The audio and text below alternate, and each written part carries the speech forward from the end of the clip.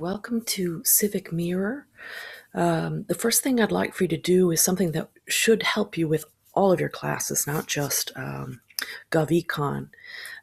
If you do not see a bookmarks bar up here under the address bar in Google Chrome, then I suggest that you click on these three dots and choose Settings, and then scroll down under Appearance where it says Show Bookmarks Bar.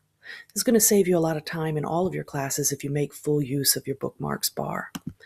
Close out those settings, and then what we're going to do is we're going to go to civicmirror.com. Just type those words, civicmirror.com, all one word. Press Enter. And you're going to see up here the login button. Now, you don't want to have to type this every single time, civicmirror.com, or you can't remember the address or whatever. So the easiest thing to do is just take the button. Your button's going to look a little bit different. It might say secure or something like that. But take this button in the address bar and drag it to the bookmarks bar. Once you've done that, now you've got a permanent bookmark here. Every time you sign in to a Chromebook on campus, as long as the bookmark bar is showing, you'll be able to have this shortcut. Now, this is a bit long, especially if you start using shortcuts a lot, these bookmarks a lot. And so you might want to make this smaller. So the way you do that is you right-click, meaning take two fingers and click on this button, and click the Edit button. And here you can just abbreviate it to CM for Civic Mirror. That way it's not going to take up as much space on your bookmark bar, and you can put other things there like Google Classroom, etc. So now we've got that bookmark set up. You're going to log in. Now I've given you a piece of paper, or your teacher has given you a piece of paper with your login information, and it's going to look something like this. So you find your username and you type in your username. Here we're going to use demo. Then the country name. Right now, you probably haven't made a country name yet as a class, so you probably have some sort of temporary country name. That's fine. I'm going to use last year's country name, Wakanda. And then you have a password, and it's usually a very complicated password that's hard to remember. And so the first thing we're going to do when we get in is change that password. So copy and paste the password. Well, you'll have to type in the password, which is the reason why we're going to change it. Then click Login. All right, so it immediately takes you to the settings page, which is good. Because then you can get started on changing everything that needs to be changed in order for this to go easy for you. You'll have to type in your password here to make the changes on this page. I strongly advise you to put your email address in here. You can tell it not to send you any emails. The problem is if you don't put an email address in here, it will keep asking you for your email address, and it'll slow you down when you're trying to get business done. So go and put, an email address. I'm just going to put email@gmail.com, bogus email address. And you just click no. You don't want any email notifications. So you'll be safe from them sending you junk. Now, first thing you do is come up with a password that's easy to remember. So new password, I'm just going to put easy here. So I'll remember. It's easy to remember.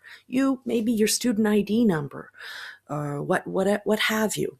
But keep in mind that throughout the course, this is going to become very powerful. So sharing your password with another student is kind of like sharing your credit card number. Because if a student finds out what your password is, they can go in and they can empty your accounts. They can send all your money to themselves or to a friend. And so it's a really good idea to keep that password private. So if you have a bunch of friends who know your student ID number, that's probably not the best password. Use a password you'll remember, maybe a password you use for everything else, but make sure it's private. Then click, let's see here. I've got to take this here, put the password there, and click Update Settings. Okay. Next, you'll need to change your profile picture. And the reason for that is that a lot of people, you may think everybody knows your name, but a lot of people don't. And so that's the next step we're going to take. So the first thing you need to do is do a screenshot, because I only give points for screenshot for images of just a headshot, nothing special, nothing funny, something that's very easy to see, because the icons on the Chromebook screen are very small. If you do a full-length shot of your body or from a waist up, your face is going to be so small, people aren't going to be able to use it to identify you in class. You want your customers to be able to find you to buy your products. So this is worth points. If you don't format it according to these guidelines, then you won't earn any points. So what you do is you find your camera app. Usually it's down here at the bottom. There will be a camera picture. If not, you can click here and scroll through all the different apps that are at the bottom. There's this button here that shows you where the apps are. And you should, if you scroll down far enough, you should be able to find the camera app. So I'm going to click on the camera app, and there's some steps that are not very fun here. Like I said, it needs to be just a headshot. There's a lot of distracting things in the background. Sorry about that. So take the picture. Okay, and then over here on the side, you'll see Go to Gallery button. You'll need to click on it because the picture doesn't automatically go into your downloads folder. You click on the photo that you're going to use. Remember, it needs to be just a headshot, not a full body shot or a waist-up shot. And then click here on this button that says Save to Disk. And you're going to save it to your downloads folder. But it won't save until you actually click this button Open. Now it's finally available for you to upload. So you go back to Civic Mirror, change profile picture, choose file, and then if you've clicked on downloads, it'll show up in your downloads. Here's the screenshot image. Upload, new photo, figure out what your thumbnail is going to be. I'm going to make it really tight so it's just my face so people can see me clearly when they look on the business page. Oops, I just messed up. There we go. Save thumbnail. Okay, now I have a profile picture that people will actually be able to see. Now, the next step is to give your family names. These are the people that you're responsible for.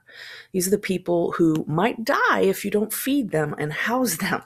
In fact, they will die each year. If a family member will die if you do not give them both food and shelter. There are other things that can cause their deaths as well, but those are the two guaranteed death causers. So I'm going to make this person in my family my father, and I'll name him Dana.